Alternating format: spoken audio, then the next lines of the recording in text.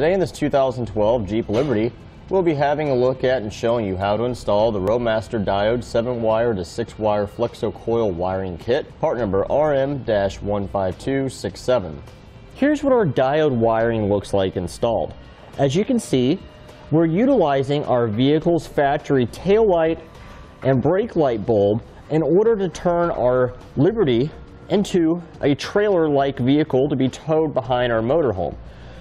Our Liberty does have a separate turn signal bulb from the factory, but we're not utilizing that. We're using our taillight and brake light bulb to combine all of our functions into one bulb. By utilizing this diode wiring, we don't have to worry about using magnetic tow lights. We utilize what our vehicle already has in place from the factory, so we only have to make a simple connection at the front of it when we're ready to flat tow. The diodes will prevent voltage from the motorhome being backfed into our Liberty's expensive electrical components, potentially causing damage. They only allow electricity to flow one direction. So when we're hooked up to our motorhome, our lights work properly, and when we unhook and we're driving about town, our vehicle's factory lights are working just like they would normally. Now the connection to our Liberty is made to our motorhome via our 7 to 6 wire coiled wiring umbilical. The 6-wire end plugs in to the connector at the front, and the 7-way end will connect to our motorhome. And now that we've gone over some features, we'll show you how to get it installed. Now for this particular 2012 Jeep Liberty, we are utilizing a Blue Ox base plate kit, a Blue Ox Avail tow bar, the Roadmaster 7 to 6 diode wiring kit for our lighting system, an SMI Air Force 1 braking system, and a Roadmaster brake light relay. Depending on your motorhome, you may need to use a high-low adapter in order to get your tow bar within the operating range of height difference. To begin our install, we'll be at the front of our vehicle. We have our 4-pole flat wiring sticking out from our front fascia. We have this routed behind our base plate and zip tied up. We did this when we installed the base plate while the fascia was off to make it easier. We wrapped our wire in some black electrical tape so we don't see any colored wires hanging out behind our fascia. Now we'll take our 6-pole connector for the front of the vehicle. We'll pull off the dust cover that's on the back of it and slide that over our wire and just push it up here for the time being. Now we'll take our 4-pole wire and we'll separate our individual 4 wires. Now we'll strip back the insulation a little bit from all 4 wires. Make sure our wires are twisted together nice and tight. Now on the back side of our connector, we'll see 6 terminals. We'll be making connections to 4. We'll start with the ground terminal. That's the one marked GD. We'll loosen the set screw, and that'll get our white wire. With that inserted, we'll tighten the set screw onto the wire. Once we have it tightened, we'll pull back and make sure it's secure. Now we'll go to the terminal marked TM, and that is for our tail lights. That'll get our brown wire.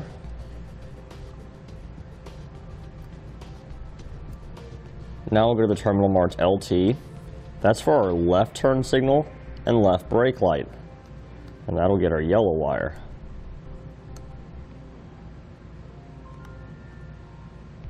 Now we'll go to the terminal marked RT.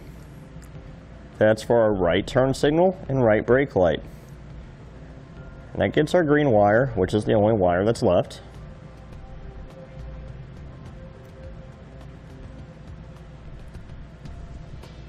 And this is what it looks like once all of our connections are made. Now one thing I like to do is take some dielectric grease, which we have available on our website, and we'll flood the back of our connector. This will prevent any corrosion from occurring if moisture was to get inside, causing a poor electrical connection. We can now slide our dust cover back onto our connector, and we'll slide it down to this ridge right here. Now we'll take some electrical tape and we'll secure our dust cover to our connector. This will help just protect it even further from the elements. And we'll wrap our electrical tape all the way down until we cover up all of our colored wires sticking out.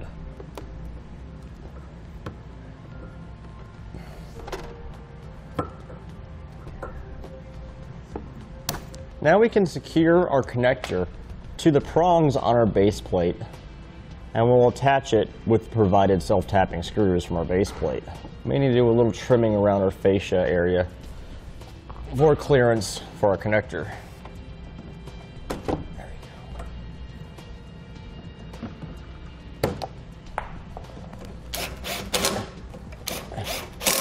Here's our wire right here inside the electrical tape. As you can see, we have it zip tied to the back of our base plate. It goes around the side of our radiator, goes up into our engine compartment to clear all of the moving components of our steering and our suspension. Brought it down here. We have it zip tied to a transmission shift cable here to avoid our exhaust. Try to keep it as far away from the exhaust as possible. Then we have it following our brake and our fuel lines, avoiding our drive shaft. Goes behind the shield for brake and fuel lines here. It goes up, goes over our fuel tank. You see it leave our fuel tank here. Then we have it zip tied to a wiring harness, zip tied to our fuel filler neck. Goes alongside our spare tire, over our hitch, and then we have it zip tied above our hitch, right behind our driver's side of our bumper opening. We've gone ahead and separated our 4 wires in the back, just like we did in the front. We'll take our white wire now. We'll need to attach this to our vehicle sheet metal as a ground, so we'll measure off how much we're going to need. We'll cut off the excess, strip back some insulation, take our ring terminal, place it on the wire, we'll crimp it,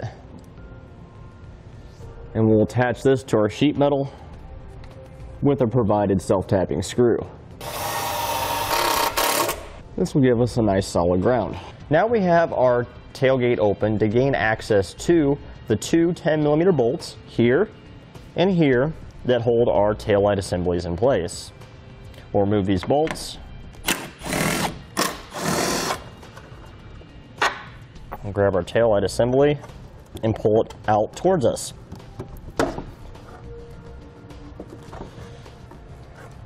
Now this vehicle is equipped with an aftermarket tow package. That's what this wiring is right here. Otherwise you would just disconnect it right here, but we'll be disconnecting it here by pushing on this tab and pulling back, and we'll leave this one connected and we'll just set this aside. We'll remove our loom here to gain access to our wires. Now we have our headlights turned on, and we'll use a test light to determine which one of the wires going into our connector is for our taillight circuit. Okay, it's this bottom left one, which corresponds to a white wire with a green stripe. So we're going to turn off our headlights now and make our connection. Now we'll take that white and green wire and we'll cut it a few inches back from our connector. We'll strip back insulation from both ends. Now on these 2 wires, we'll crimp on our blue spade connectors. Take one of our diode packs. The output side will always go towards our connector, and the other end of the factory wire that we cut will go towards one of our input sides. Doesn't matter which one. We've reached down and we'll pull up our yellow and our brown wire now. We'll measure how much of our brown wire we'll need to go to our connector. Cut off the excess. We'll strip it back. Okay, now we'll take our section of brown wire that we cut off, strip back some insulation, and about a 2 or 3 foot section of our white wire that we cut off for our ground wire earlier. Cut off some insulation from there, We'll take a blue heat shrink butt connector, which we have available on our website, and we'll combine the two wires together. We're using this white wire as an extension for our brown wire.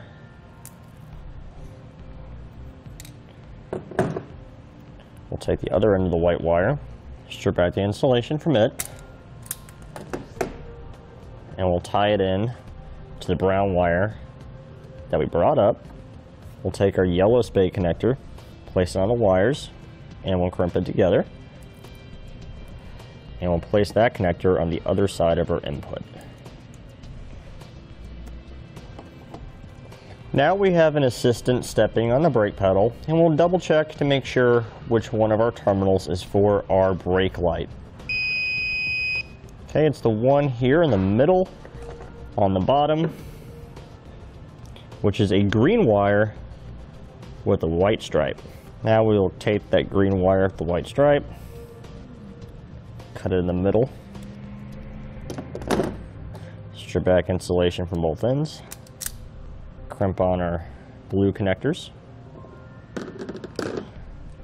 We only have blue connectors left at this point. Take another diode pack, output side towards our connector,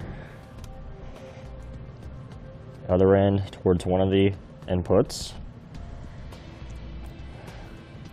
Take our yellow wire now, measure off how much we're going to need, cut off the excess,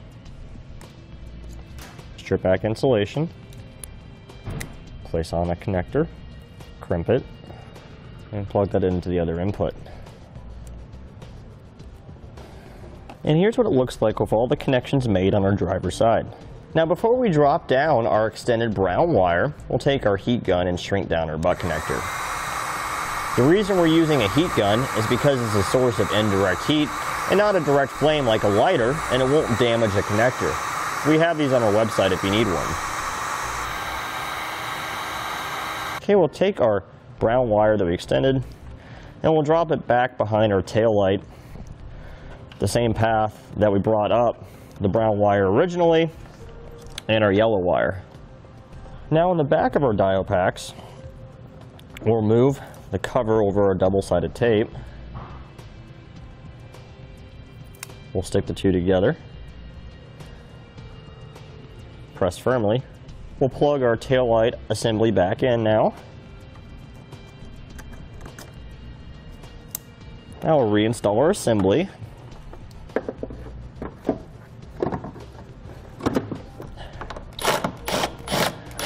Now we will remove our passenger side taillight assembly the same way as the driver's side.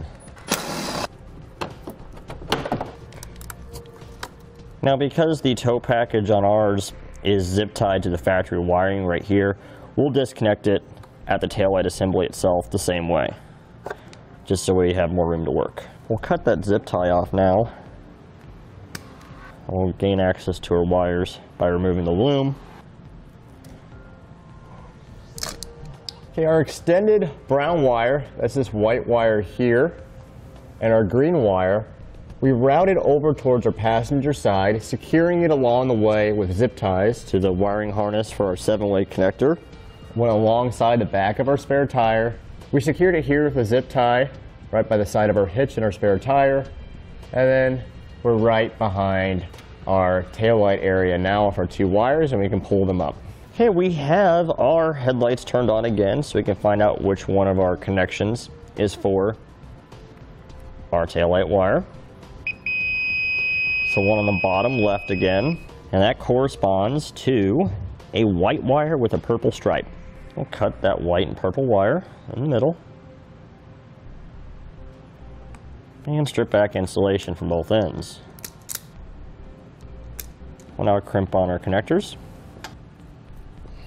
Take our diode pack, plug the output side towards the connector, the other end of the wire towards one of the inputs. Take our brown wire now, measure off how much we're going to need, cut off the excess, strip back some insulation, and we'll crimp on connector, and we'll plug that into the other input side. And here's what our taillight diode looks like once we have that circuit completed. We have our assistant stepping on the brake pedal again so we can determine which one of the wires is for our brake light. Okay, it's the one in the bottom middle. And that corresponds to a white wire with a green stripe. So that'd be this one here. So now we'll cut that white wire with the green stripe in the middle. Strip back both ends.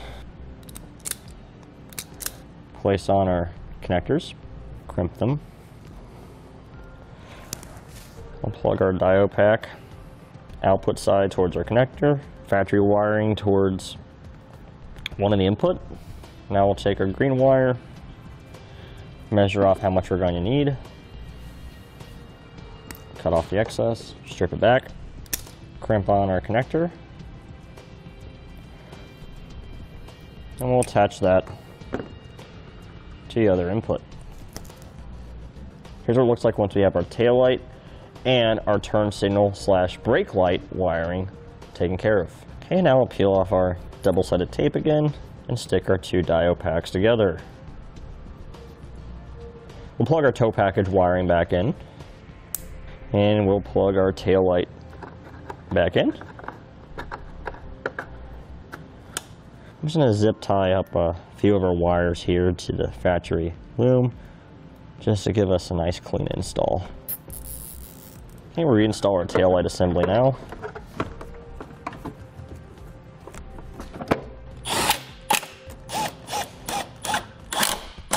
And now we'll test out our wiring to make sure everything works properly. We have our 7 to 6-way wire hooked up to the front of our Liberty, and then we have it hooked up to a tester. All right, we have our tail lights turned on right now. As you can see, they're working properly. We'll do our left turn signal. That's working. Do our brake lights. Those are both working. And we'll do our right turn signal. So everything's working properly when our vehicle is hooked up to a tester, which means it'll work properly when it's hooked up to our motorhome.